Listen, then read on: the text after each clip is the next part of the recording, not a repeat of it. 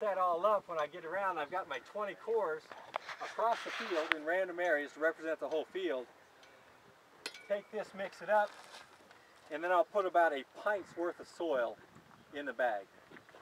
Then we also go out and we sample plants. Now I said some of the plants, some of the nematodes are ectoparasitic, so you're going to find them in the soil on the outside of the root. Other ones will live inside the root system. So it's very important that I also collect roots. And to collect roots, I know these are small plants. I can go out and I can just pull it up. And the mistake I make is it's these fine root hairs where the nematodes are going to be.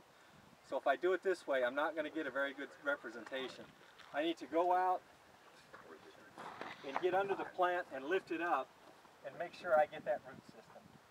And I get these fine root hairs. Then I'll take at least 4 of these to 5 of these plants.